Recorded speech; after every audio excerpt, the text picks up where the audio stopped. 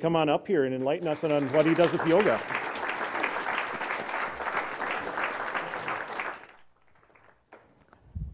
Thanks so much, Jason, and thanks all for coming back. 3 days of sitting here.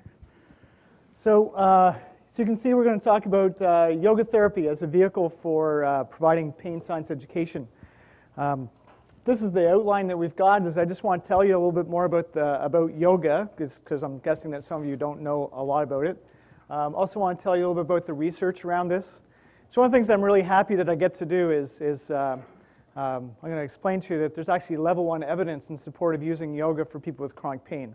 I'm also going to tell you about the gaps around that evidence, but it's sort of neat to work in a world where I get to integrate 2 different things that have level 1 evidence. So we have pain science education and yoga for people in pain, both have that, which I'll try to explain a little bit more.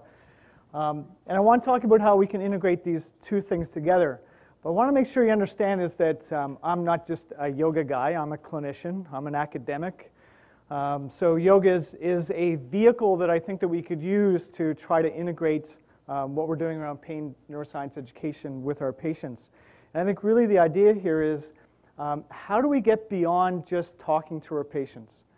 You think about cognitive behavioral therapy. Well, I think we are the cognitive behavioral therapists because we get to actually do things with people's bodies to change their physical behavior, and that's what I think makes these things stick a lot. Oftentimes, I think what we do is we treat our patients like we think our patients learn like we do.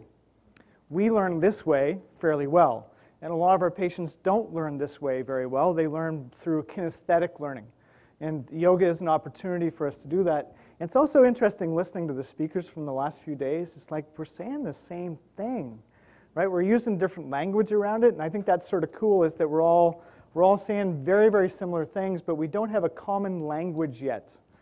Right now, it'll be sort of fascinating to see how that works as we go along. So lots of people are using yoga. This is a recent look at in the United States, 20 million or more people practice yoga every week. I know the Yoga Journal, if you read Yoga Journal a few years ago, they actually said that 65 million people were doing yoga every week. But we just found out that that really wasn't all that accurate. They sort of overestimated things, as you can expect they might do.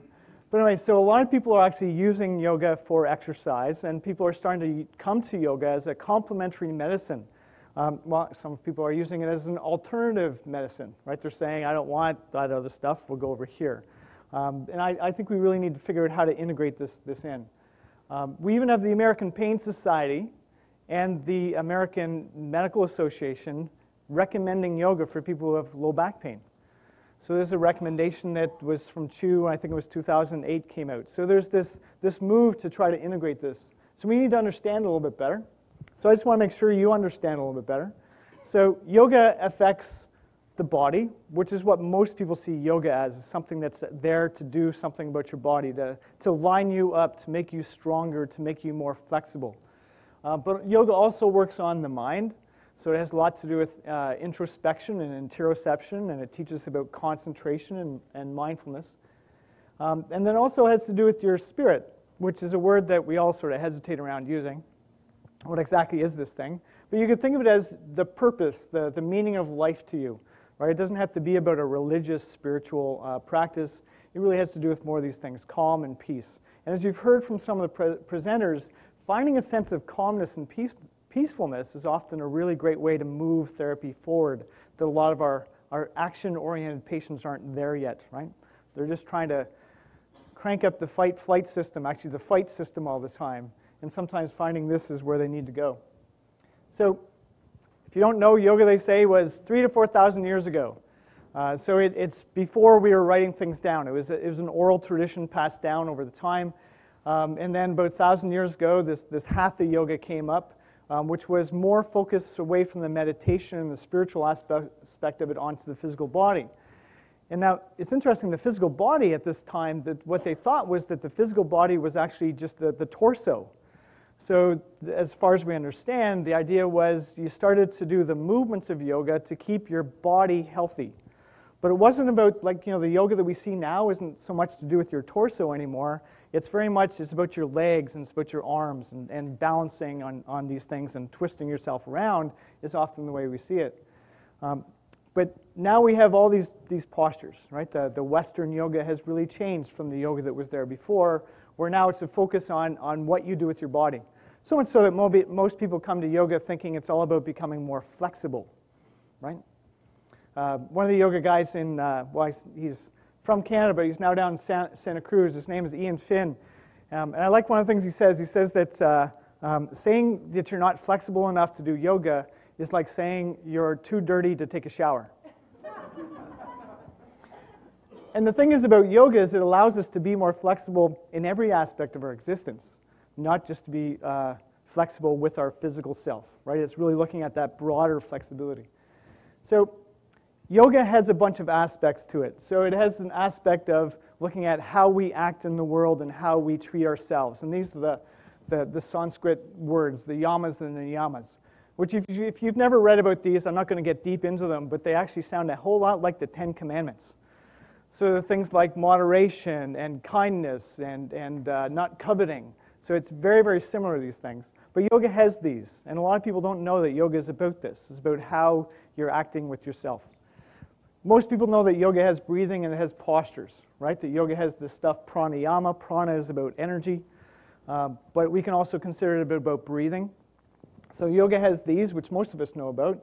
A lot of us don't know that yoga has to do with this other term. It's pratyahara is the yogic term about it, but this is really about interoception. This is about actually taking your awareness from outside to inside, right? And it was interesting. I loved what Erica was talking about is that uncertainty. How do we find a way not to be uncertain? Well, sometimes the way to get past uncertainty about pain is to take your awareness inside. Actually, to spend time paying attention to your physical self and paying attention to your thoughts and paying attention to your emotions and paying attention to your breath. These are all things that are part of yoga. And we've got some evidence to support those. Yoga also has these two things. It has concentration and meditation. Right? So the idea is let's teach you to focus on what you want to be able to focus on. And I'm sure most of you recognize that in the face of pain, what does your brain get you to focus on? The pain. Right? And sometimes what we need to do is teach our brain to pay attention to what we want it to pay attention to as well in the end. And so yoga has these aspects in it as well. And then it's got this sort of elusive last part of it called samadhi, which in yoga is usually translated as enlightenment. And I've just given you a different look at it here. It's just when you figure stuff out, right? When you find out who you are and your purpose in the world, that sort of thing. Of course, a lot of us never get there anyway. But it's part of yoga. So this is another important part. So I've said this is what the most of the yoga is about, but yoga produces pain. We actually know that people come to yoga and they get injured, right? We know that when people have pain, it hurts to move. Right, so this is a bit of a contrary thing, right? Is if you're going to recommend yoga to somebody, well, the person has come into you and said, hey, it hurts when I move. And well, let's do yoga. I'm guessing that a lot of your patients would go, what are you talking about? I mean, that doesn't really seem to make sense. I just told you that it hurts. Aren't you listening to me? Right? Have you ever thought about that? Just forget about the yoga for a sec. Your patient comes in and they tell you it hurts and it hurts to move, and they want to know what the solution is, and nearly all the times we tell them that they should move. And so you get the patient in front of you going, I'm not really sure you really heard me, right? Because I just told you it hurts and you're telling me to move even though it hurts. And it's a question that a lot of people have is, you're telling me that I should move, but you're not telling me how to do it, right? And I loved what Corey said, and I'm going to talk a little bit more, it's going to sound really similar. And actually, a few people after the yoga class this morning, they came up to me and said, oh, I loved how you worked Corey's edge work into what you do. And I'm like, that's really cool, because I don't think Corey and I have ever talked about it, right? But as you'll see, that the idea that I've got is so darn similar, it's extraordinary. Well, maybe we're just both demented in our thinking. It's hard to say, right? Anyway, so we need to keep this in mind all the time, is that even though there may be evidence around yoga helping, it also could cause people injury if they're not, just like any movement practice could. So I wanted to quickly tell you about some of the research, yoga research, but not get into there too much. There are 4 meta-analyses in the last few years that have been done This is one of the Busing group. So there's evidence that yoga may be useful for several pain-associated disorders. They looked at all of these ones. So these aren't just musculoskeletal pain. These are irritable bowel syndrome, fibromyalgia. They're looking at the osteoarthritis, rheumatoid arthritis, the more disease process pains as well. So this is what they came up with. And then this other group, Ward et al., in 2013, came up with that in clinically significant improvement in functional outcomes in mild to moderate low back pain and fibromyalgia. Right? And then they get significant improvements in pain with OA. So this is pain this time, in OA, RA, and mild to severe low back pain. And then significant improved psychological outcomes in mild to moderate low back pain and OA. That's pretty good, right? So they're seeing that yoga is changing pain. The research, the meta-analysis says it's changing function and it's changing psychological outcomes, the different aspects that we want to try to change. So Ward also said this, that there's evidence that yoga is an acceptable and safe intervention. Now, part of the reason they said that was because they couldn't find a lot of reports of people being injured in yoga, which may just be that they've never been reported. Right? There hasn't been a lot of people actually looking at how many people who have pain and go to yoga actually get worse to do it. That's not been reported well yet. But they also said that it may result in clinically relevant improvements in pain and functional outcomes in a lot of the MSK problems, a lot of the musculoskeletal pain conditions, which again is pretty positive stuff. But one of the questions they had is this word down here. It says dosage. And they're really asking, what is the dose that works for this? Because most of the research is sort of all over the map with this. Although a lot of the research looks at 2 classes a week, typically telling people to go home and practice maybe 30 to 40 minutes, 4 days a week on top of that. And some of the research studies, unfortunately, is one of the gaps, is some of the research studies didn't look at, did people actually complete it? One of the research studies that looked at, did people actually go to those 2 classes and do the 4 days at home, actually found that the average person did 1 class a week, 2 days at home. Instead of doing the 40 minutes, I think they did around 16 minutes. And what was really amazing about that research study is it still showed better benefits than the non-treatment. So this was a control group where people weren't doing an exercise routine, right? So compared to nothing, it was better to do something, right? Was really what they were showing. So Kramer did another one. So Kramer's looking at low back pain. This is just chronic low back pain, which is the other ones we're looking at more problems. So they found strong evidence for short-term effectiveness and moderate evidence for long-term effectiveness of yoga for chronic low back pain. Have you ever read any other meta-analysis that said that around an exercise routine? I can guarantee you haven't, right? Because none of them show the moderate evidence. Now, we may say that there's some bias here because some of the authors of this do have some interest in it, but yet they've had this formula around meta-analysis and they've come up with this moderate evidence. A lot of the other research says there's no evidence or there's not much evidence. So this is pretty good. So the research gaps, to tell you about this, is one of the things that we really need to look at is expectation of success. And some of the researchers around yoga have started to look at this. So if you provide a person with yoga compared to another treatment process, if they believe yoga is going to be more effective than the other intervention, you need to know that. Right? You need to know because maybe the reason they got so much better is because they believe it was going to make them better compared to the other one. And so some of the research is starting to look at this, but a lot of the research has not looked at this yet. And this is really powerful. We know how important it is to look at. In the original, the first meta-analysis that was done on yoga for chronic low back pain, the vast majority of the research studies that they reported on, if you were to look at who were the people in the study, the typical person in their study was a 42-year-old white woman, gainfully employed, university educated, making more than $60,000 a year. So I'm guessing that most of us in here, this is not the people that we treat. Right? This might be the yoga world in Malibu, right? But it may not be representative. And this is the key we need to think of. It may not be representative of all people, but it might be. You don't know one way or the other, but you have to look at it and say, it's like, is this really a representation? There is one study, and only one, that was really, really well done, where they took first-generation immigrants to the United States in Chicago, who were on workers' compensation, very low socioeconomic status, with no expectation that yoga would be of any assistance to them whatsoever, and they did improve with it. So it says that maybe it's not just about that particular socioeconomic status or group. But we got to watch for this, right? The styles of yoga. Typically the styles of yoga in this research are Iyengar, Yin Yoga. Some they just call it Hatha Yoga. So if you start reading this research, you start to look at, well, what exactly is it that they're doing in there? And the really interesting thing is I showed you those 8 different things that are part of yoga. Most of the research studies, what they report to you is that they gave them these postures. These are the postures we gave the person for this problem, and this is the one breathing technique we gave them for that problem. Well, that's not yoga, right? It's an aspect of yoga. It's almost like a reductionist look at yoga so we can actually control it some. And of course, you know, the yoga people that I know would say, well, if we only give them postures and breathing and they did that well, I wonder what would happen if we gave them more. You see there's a bit of a logical problem there, right? Because you don't know, maybe if you give them more, it messes the whole thing up and it's not useful anymore. We don't know that, right? We have this idea that more would be better, but it's not necessarily true. And we don't have the research that's gone there yet. Now, I'm hoping you're getting the idea that, you know, I think yoga could be good, but I just want to make sure you all understand that there's gaps around this research. We don't know the dose. We don't know how many minutes you need to do this every day. Just like for nearly everything else that we do not know how many minutes, how many days.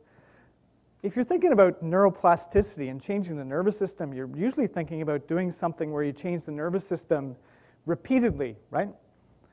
It's like if you want to get better at throwing darts, you probably need to practice it more than 5 minutes once a week and expect that you'll be better next week. Right? Same with most of the things, I was going to say any, but most of the things that we do around changing the nervous system, you need to do it and do it and do it and do it, and then just look for change to actually persist. Which, by the way, is one of the reasons why yoga can be good, but any other exercise routine can be good, right? Something that the person can do where we've taught them about pain neuroscience, and we've taught them about what they need to do to get better, and then we provide them with a low-cost opportunity to practice the same thing over and over and over again would be a really good idea, right? Because from what I hear, definitely with the U.S. system, people are not staying with you very long, right? They're off into the community, so we need some sort of community system, which would help. So we also don't know this. We don't know the interactions with medication use. We don't know about people returning to work. Some of the really key outcomes that we often look for is, can you take people with low back pain and actually decrease their medication use to a place where they're less dopey or having less side effects? Can you use yoga to help people to get back to work? We don't know these things yet. So we don't want to jump to those conclusions. And I mention this because a lot of the studies that report about yoga, they get to the end and it sounds like it's a panacea.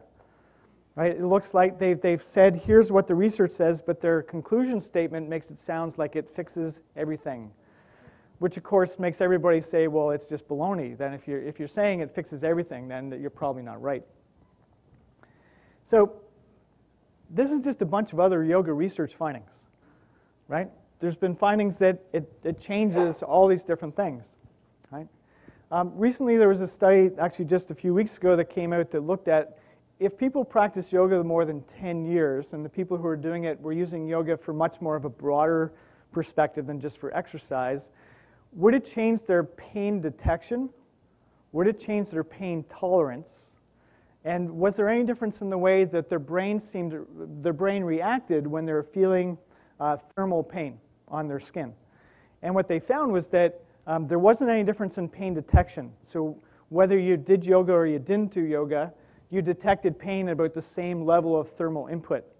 What they did find is that the people who were practicing yoga over 10 years consistently, if you got them to stick their hand in a bucket of ice water, the cold pressor test, they kept their hand in the bucket of ice water about twice as long, and that they had a whole bunch of different strategies that they used to be able to deal with the fact that it's a noxious event.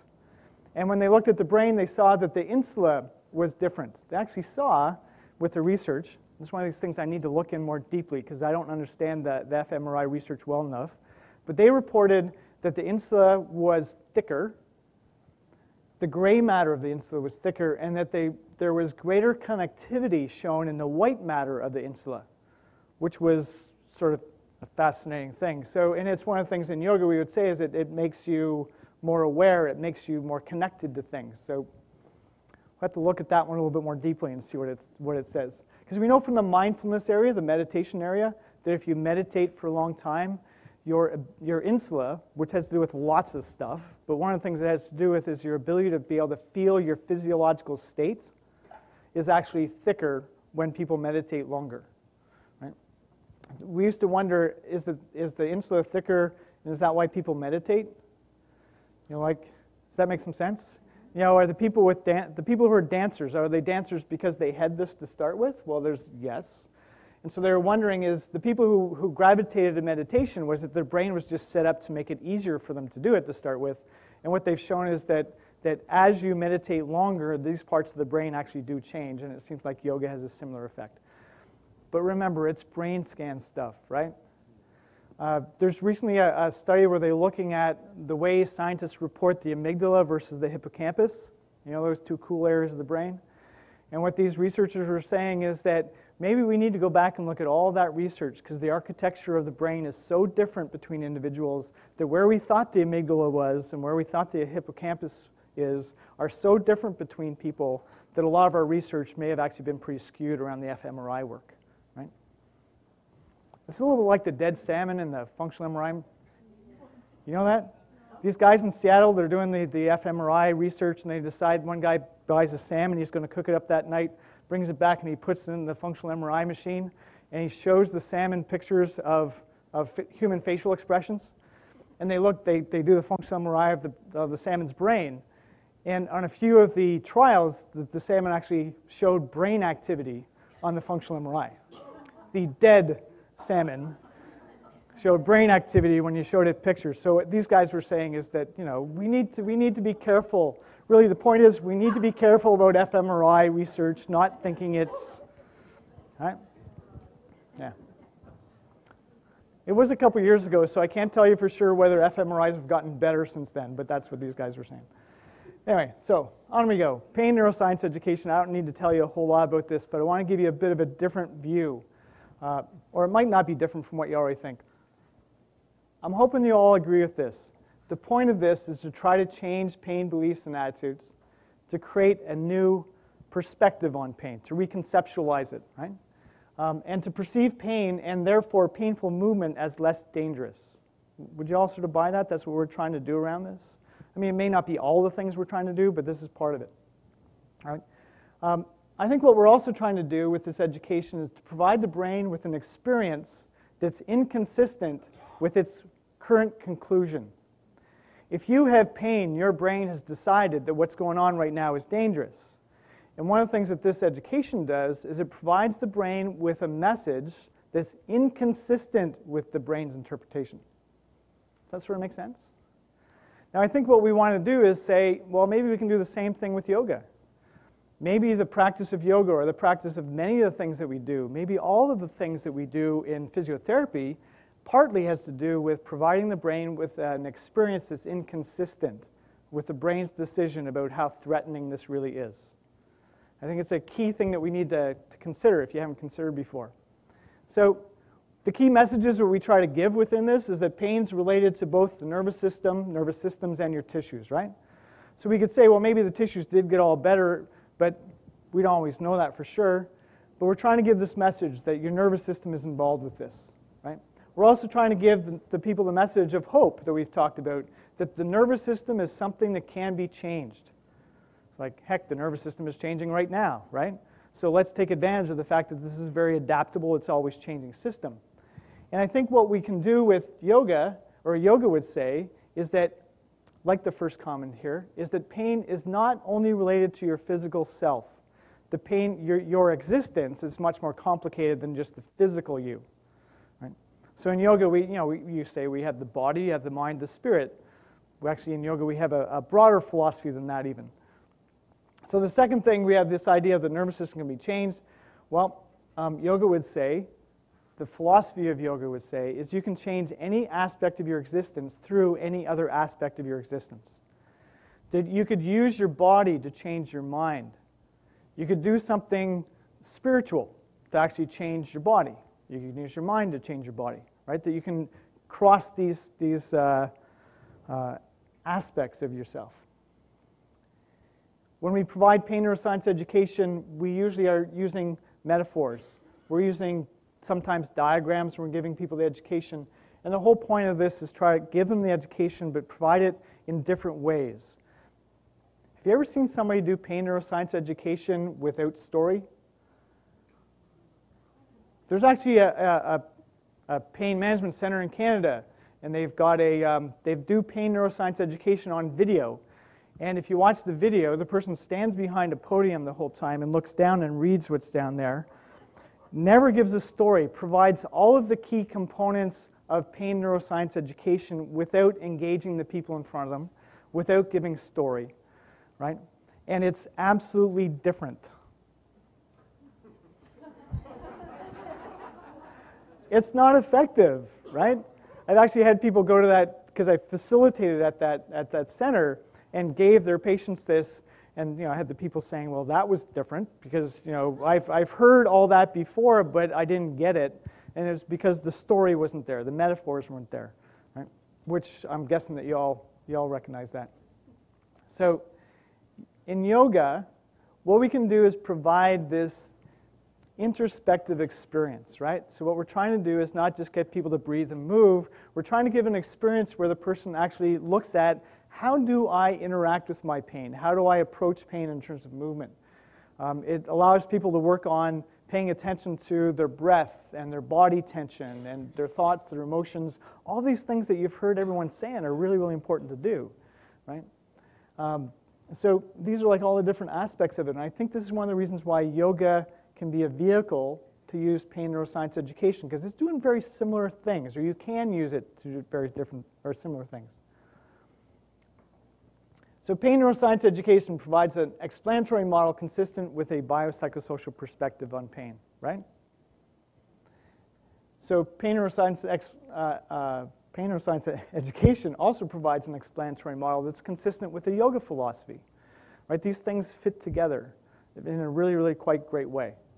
Because here we're saying is that there's hope. This is changeable. We need to actually work on trying to change your nervous system to give you the opportunity to change it.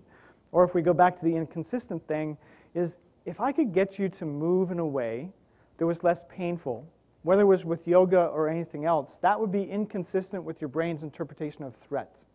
If I could then give you the opportunity to practice this over and over and over again, then it has more chance for the nervous system to change on top of that, right? That's one of the things that you can do it in yoga, and you can do it in other movement practices as well. You've all seen this about a gazillion times, so we don't really have to talk about this a whole lot anymore, right? But I think what we can do is we can say everything that's over there on the left side of the screen, you could use yoga as a way to change any of those inputs or any and all of those inputs, right? And if you're going to be able to change those inputs, of course, you can change any of the outputs that are here. It would be really nice if we could make this model more representative of the reality that they're showing, right? But unfortunately, as everyone's told you already, if this model actually showed you the way it really works, is that every one of those outputs would immediately become an input, and so it would be quite a mess, right? And any of the inputs can actually interact with each other on the way in, and it's a moving target too. That's another big trouble with this when we look at this. This is a two-dimensional model of a human experience, which is wildly more complex, right? We've seen the definition of pain a bunch of times. We've seen that up here, the ISP. I like to think of pain as a complex, troublesome human emotion, a whole lot like love. And I think if one of the things that we've really had the advantage of over this weekend is what we've been doing is we've been spending time thinking about what we think about pain. And it's actually one of the key things that I think that we need to do is spend more time thinking about what we think about it. And when we do that, we start to recognize that, well, yeah, you can see pain as a symptom, and you can see pain as the ISP's definition. You can see it as a sensation and as an emotion and as invisible and everything. And when you start to see pain in all these different aspects, I think that helps us understand it a lot better, right, than just the constrained views that we typically have. So yoga philosophy is an integrated model of the human organism, And the human organism is seen as an integration of systems, right? So there is the body, mind, spirit are integrated. It's really troublesome because we don't have a word, right? Because if we talk about yoga, we often talk about the body and the mind and the spirit, but the yoga talk isn't that these things are three separate things. They're one thing inside inside you. They're all integrated there. They're not different. And they have a model within yoga that's called the Panchamaya model, which is pretty similar to the biopsychosocial, but instead of those three, it gives us 3's 5. So it says you've got the physical body, which is, they call it the Anamaya Kosha, and then the yogis believe there was the energetic you, which we're still sort of, how do we measure that? What really is that? Then the yogis said there's the lower mind, which you could think of as more like Diane was saying about, it's the critter brain, right? It's the autonomic stuff, the more automatic things that are going on. And then you've got the higher mind, which is more the you thinking, right? You get the idea that it's all you, but there's these different aspects of us that can do these things. And then they have the last one is eternal consciousness, and I don't know how to talk about that a whole lot, but it's this other sort of higher aspect of ourselves. And the yogis would say, even though we got 5 of these down, they're all still inside there, right? Unfortunately, the yoga model of this nearly always shows a person sitting, of course in lotus, and the physical body, the Anamaya Kosha arrow goes into the person, and then there's another layer around them, and the Pranamaya Kosha goes into that layer, and then there's another layer and another layer and another layer, which unfortunately gives you the idea that these are separate. But of course we know that they're not, and I think that's what pain neuroscience education tells us too, is that these aren't separate, right? Is that we've got to consider that when we're working with people, we're not just trying to change their cognitions, we're trying to change the automatic nervous system, we're trying to change that critter brain. We're trying to change the person's body as well. We're trying to change all the aspects of them to try to get this stuff to stick. So if we went back to those 8 aspects of yoga that they gave us, we could say, well, one of the aspects of it is about kindness. You've heard some people talk about compassion, about how that's a good thing for us to do, and there's some evidence that says, in terms of getting better in the face of pain, finding a way to be compassionate for yourself is good, because often we beat ourselves up, right? When we have pain, it's not working, we beat ourselves up because it's not. We talked about, or Eric mentioned acceptance, right? Well, in yoga, there's a word about contentment, which is very, very similar. This idea of finding a way to be okay, answering the question, am I okay now? Can I find a way to be okay now? This is a key aspect that you can practice in yoga. We can switch the pranayama aspect of yoga if you're more comfortable with it and say this is about breathing exercises or breathing practices. And we've got this is an interesting one that Lorimer and I have actually talked about a bunch of times, because there's no evidence, absolutely zero evidence, that providing a person with a breathing practice will create a different trajectory of recovery if you have chronic pain. You guys all clear on that? There is no outcome evidence that says if you take people with chronic pain and you give them a breathing practice, that it will change how well they get better. We've got some evidence that says that when you do breathing practice, it changes your fight-flight system and your descending serotonergic inhibitory pain pathways and all these different things, but we don't have the outcome evidence that supports it. Right? Most of the research has been done in this area, it's been done on acute pain. There's not a lot of evidence around breathing practices and how it changes us in the face of chronic pain yet. There's a lot to be done around this, right? If we look at yoga, you can do work on interoception. Interoception, think of it as the physiological state of your being. And a lot of times with pain, we get disconnected from this, right? Have you noticed that your patients often can't feel when their body's really tense? Let alone they may not actually be able to feel their body, but they may not be able to feel muscle tension in their body, right? You probably have noticed that a lot of your patients don't know that they're not breathing in a calm manner, right? You may meet your patients who can't feel when even their proprioceptive capacity is limited, right? So this is another aspect of yoga that we could think of makes sense around the lived experience of pain. We know that attending to subtle sensations, so being able to concentrate on the subtle sensations of your body is important. That often people with pain would say, I can't feel the subtle sensations of my body anymore. I can only feel the pain there. Right? That place where the pain is, I take my mind there and I feel the pain, but I actually can't feel the other sensations of my body. And I know this is a case report kind of thing, but one of my patients recently, she has really horrible pain in her leg, neuropathic pain down her leg that's sort of consuming the whole of her leg. It's not just a line anymore, it seems to be the whole thing. And she said, you know, we were going through this body awareness thing where I get people to go through their body and feel their physical body just with their mind.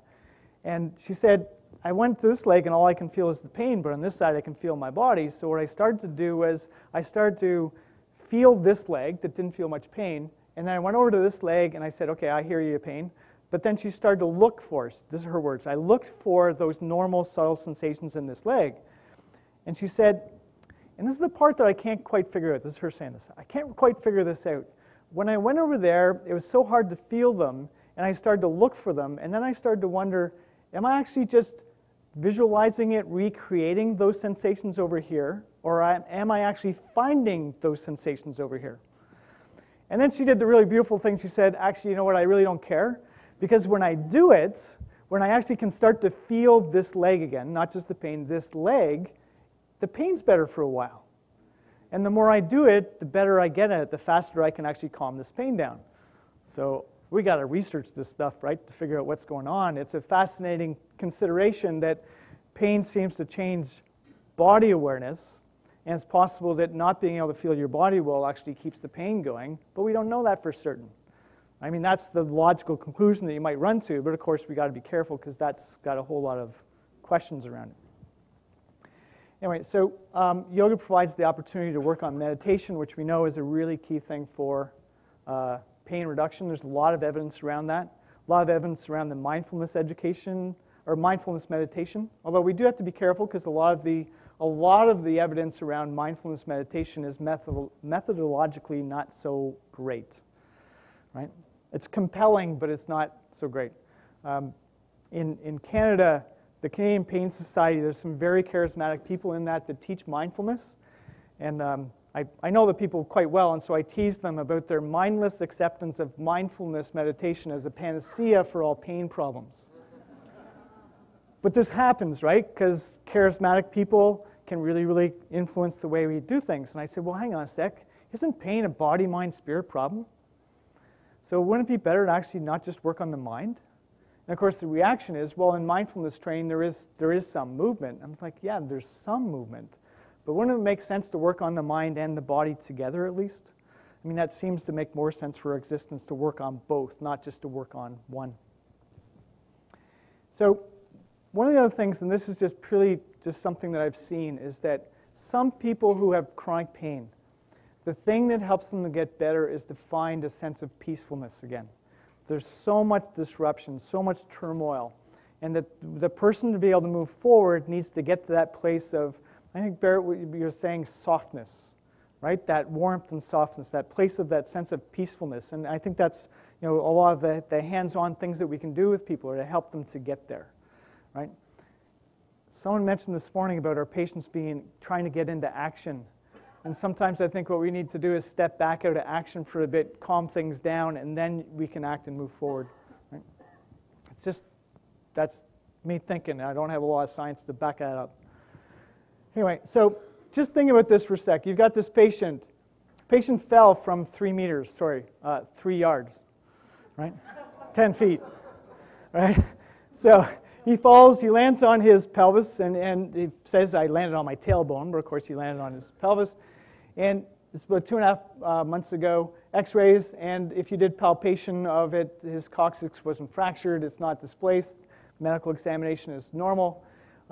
He tells you that the pain is right around his tailbone, points right there, and says it's actually spread now, right? Which, like a lot of chronic pains do, it's spread around, it's come to his anterior pelvis and to his right testicle as well. He says it's constant, it's getting worse when he moves around, and it's worse with weight bearing, and if he bears down at all, it actually makes it worse as well. And he's noticing the skin on his testicle is allodynic, so if he touches the skin on his testicle, it actually hurts, and actually the more he touches it, the more it hurts, so it actually gets that ramp up. So he's also got this going on. He's angry because the medical people can't tell him what's wrong, right? Because they're saying, your x-ray looks fine, what's the problem, right? And of course, this is affecting his relationships a lot, right? This is affecting a lot of the aspects of his existence, as you would expect with pain in this area. So we don't need to answer this, but what I would, it could be, think of what are the manual techniques. I know I sort of put PT up there, but what could you do with this fellow in terms of putting your hands on him to help him get better? What might we do around yoga techniques? What might we do around this? I mean, I just get you to think about that for a sec. But also consider, why would you do this stuff, right? So what's your goal? What would the goal be of putting your hands on this guy? What would your goal be if you were actually providing yoga technique, right? It's a huge discussion to get into all this, but you consider this is what we want to try to do. Why do we want to do this stuff, right? I think a lot of times that we want to do this stuff is we want to do this. We want to provide the person with an experience that's inconsistent with the brain's interpretation of how dangerous this is or how threatening it is. Would that make some sense? For all of the other things that we can do, no matter what it is, the point is, can we get the person to experience something different than what their brain is concluding, right? And then we can go on to so many other aspects of this, but I think this is key. So our goal is to try to decrease the threat value, but we have other goals too. We've heard about self-efficacy, right? The ability to feel confident at your ability to change things. We want people to feel in control again, right? We've got to give this. This is really, really key, and it's part of what we do with neuroscience education. So when we get people to move, you know, at the beginning I was talking about how we often don't tell people exactly how to do it. I wanted to share this. I wasn't going to, but because Corey's edge work and my stuff is so darn similar, I just had to say this. So this is the guidance that I often give people, is that if you're going to try to move in the face of pain, we want to get you to move to a spot where the pain just gets a wee tiny bit better. And you got to decide for yourself. You have this conversation with your patient, say, you know that spot where it gets a little bit better? Maybe you want to go there, or maybe you want to go just below it, right? You decide, because you may say, I don't want to go in there. Say, okay, we'll go below it for now. But some people say, it's okay, I feel okay nudging it. But when you get there, one of the terms that I've done is a shift on the is this really dangerous, is this safe? To say to the person, when you are there, does this feel safe for your physical body? And then a whole bunch of my patients are saying, you know what, it's safe, but I'm going to pay for this later. Right? And I started thinking, well, if you think you're going to pay for it later, what's it going to do to your wound up cranky nervous system? So why don't we just start asking people, will I pay for this later? Or you could shift it around. This is Simon's fault that I just trying to change this and didn't have the slide here, is that maybe you want to ask, will I be okay later? Right? To flip it around. So you ask people to go up to the edge or wherever they feel good. You ask them, is this safe? Will I pay for it later? And they come up with, I think I'm safe. I don't think I'll pay for it later. But while they're there, I would get you to consider to ask the person that while you're there, you need to pay attention to the pain, your breath, and your body tension. And I think this is really, really important for us to understand, is that the way this is set up is in light of what we know about pain science. We know that pain is not an accurate indication of how much you should move. Is that right? Right? Pain is not an accurate indication of tissue health or tissue damage. Therefore, it's not an accurate indication of how much you should move. So we need some other assistance. And I got thinking about this. Well, if you have rheumatoid arthritis and you're in a flare-up, what do I tell you about how much when you should stop moving? I say pay attention to the pain, the heat, the redness, and the swelling. Right? I give you 4 alarm systems to pay attention to, because pain by itself is not accurate. So if you're going to move, let's say pain's still not accurate, let's get you to pay attention to multiple alarm systems. And to consider that maybe if you can't breathe calmly, your system is saying to you, that's too much. Maybe if you can feel your body getting tight, your system is saying, that's too much. Maybe if you can't pay attention to the pain anymore, it's because the system is saying, that's too much. So why don't we get you to try to do this? But of course, one of the problems with this is that a lot of people in pain can't really feel their body all that well. A lot of people in pain really don't know how to breathe calmly in their best place yet. So sometimes this system doesn't work really well because the person is not able to feel their body well, is not able to control their breath well in the very best place. So sometimes we need to teach them how to do it over there, right? And then when the person can breathe calmly and be able to decrease body tension in a nice place, we can get them to try to do it while they're moving, right? Now, bear in mind that part of the reason that I've got this model is because the people that I see, like a lot of the people who have been up here, are very, very complex. The pain's been there a super long time, and a lot of the system has been changed. So a lot of times you have to pay attention to a lot more of these things, right? Does that sound like Corey's model too? It's pretty wild. Actually, when I was listening to, as Barrett was talking yesterday, I was thinking, oh my God, it's for a lot of the words I use. Around breathing, often I get people to work on softness. And it's a key thing of what he's saying as well. So, a friend of mine says this is Neil's 4-point interoceptive guide for moving with more ease. It's sort of too wordy, I think, but that's what he's suggesting, is that actually pay attention to more than just the pain. Pay attention to your pain, your breath, your body tension, and to your mind. The fourth part is your mind, right? Calm. If you say, I'm safe and I won't pay for it later, this is you paying attention to calmness of your mind. So I just wanted to show you one other picture here. I don't know if you've seen this one. We just got off the internet. You know how your brain tries to come up with a sensible story? We always have to remember this, and often this certain picture often gets us to actually feel our brain trying to come up with a sensible story about what's really going on. And we need to keep on reminding ourselves that that's what pain is, right? Pain is your brain. Not only is it about threat, but it's your brain trying to come up with a sensible story. And we're trying to provide, as a number of people have said, a different story.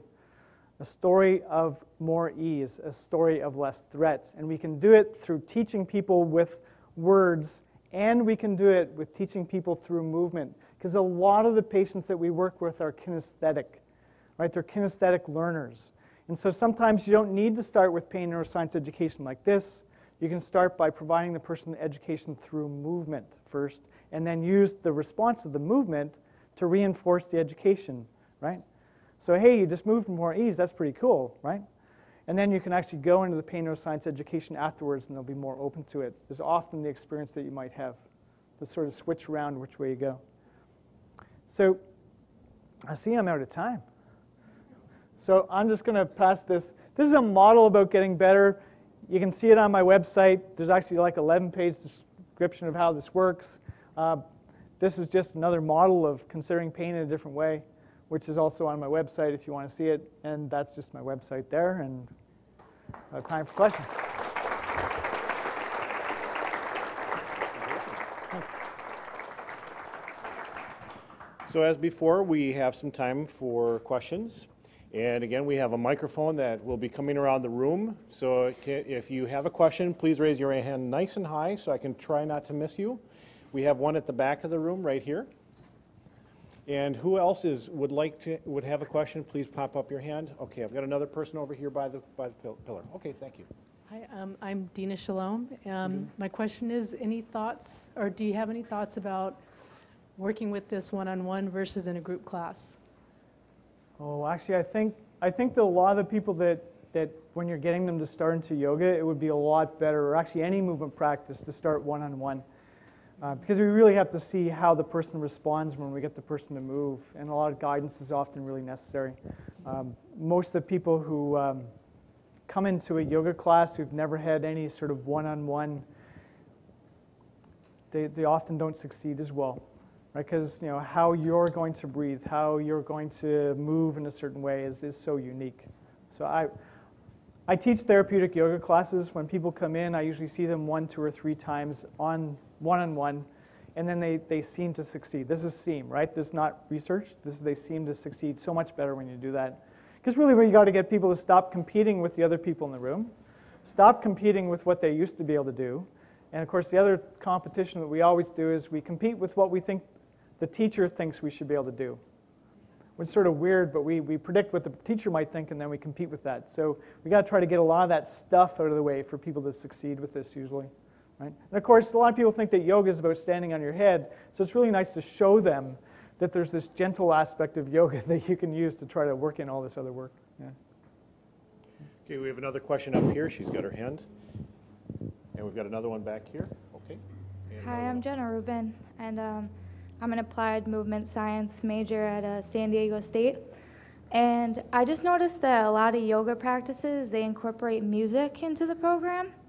And I was wondering how you feel about music in terms of pain reception or in yoga in general, Right. or research on Okay. that. It's not so much research. Well, we've got research that says that music can be really calming for your physiology, and that could be good. My belief is that what we're trying to do is get people to change their nervous system. And sometimes music actually gets you to focus externally and not take your awareness inside.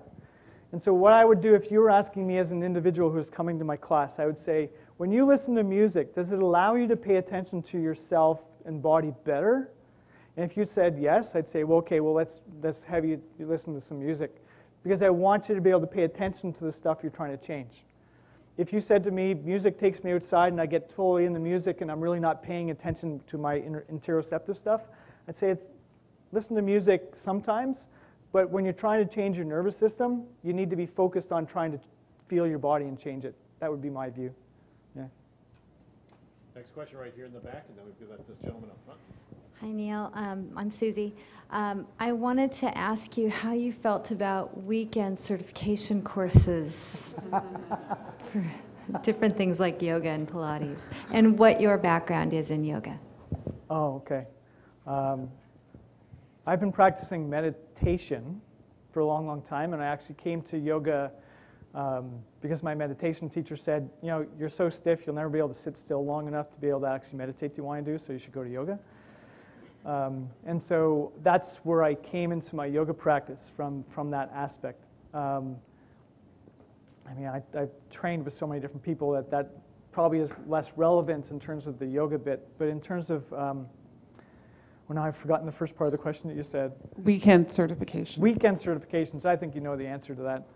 I mean, I think if you want to teach people how to move, you might be able to do it with a weekend thing, but I think it doesn't really help you keep people safe. And if we're talking about therapeutic yoga, I think you need to know so much more than that. Yeah, just to elaborate on that, I just wanted to be clear that it's just because we're physical therapists doesn't mean that we should be inclined to teach a movement technique that we may not be fully certified in, or how do you feel about that statement? Yeah, well, I think that if you want to use some aspects of yoga as a physical therapist, go right ahead. If you want to be a yoga teacher, go get trained as a yoga teacher. It'd be the same as Pilates. One other thing I'd mention about that is sometimes when I teach healthcare people and I teach them like a 2 or 3 day course and really get into this, one of my big messages at the end of it is, do not walk out of here thinking you understand this. This is a highly, highly complex thing, and my job is to try to make it more easy to understand, but this is the beginning. You can't walk out of here and think you understand pain and everybody who's got it, right? But there's this arrogance that often happens in any of these trainings when you take this small bit, because as teachers, our job is to make it more easily understandable, but often we miss the complexity of it around it, and you only get that once you've been in it for a long, long, long time. And I would say if you're going to teach meditation or if you're going to teach yoga, you need to practice it yourself.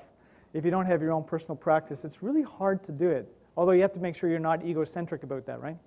Because whatever works for you doesn't necessarily work for me, right? Yeah. That leads right into my question, which I got into somatic work through yoga initially, and I'm not doing it at the moment. But there are widely varying standards for yoga teacher certification, like in California, 200-hour minimum. And if someone is presenting with a clinical pain problem, and seeing a clinician, you don't necessarily just want to refer them to any yoga class. So I'm wondering, would you start them out with someone who is a clinician and a yoga teacher, which may be a rare combination, or do you have like a short list of yoga teachers that you trust and would send them off to? Well, you can go and look at the International Association of Yoga Therapists to try to find more people. There's actually a group, a Facebook page group that's all rehab professionals who are also yoga teachers. It's called Bridge Builders. That's Matt Taylor, the guy at the back, sort of created all that. He's got his arms crossed, looking angry right now. But there aren't a whole lot of places where you can go for this. And it's actually one of the things that I think that we need to consider is if you're going to ask someone to go do yoga, get to know a yoga teacher and start to have a team with them, right? If you're a yoga, the programs that I teach integrate healthcare people with yoga teachers because we need both. If you're going to do the two together, then do the two together. Right? I think that's where you're getting at is so key, is you need that, right? Yeah. Next question. Arms nice and high. Going. Okay. So, Oh, there's one. oh, sorry, I did see it. Hi, I'm Bill Rubine. So I work with the Yoga of Awareness program. We talked about that. Yeah. I think, so they're basically working with fibro patients mainly. Right. And I think that their approach to fibro patients is to release negative emotions and relax. What she talks about all the time is relaxation in the context of movement. Yes. That's like her phrase.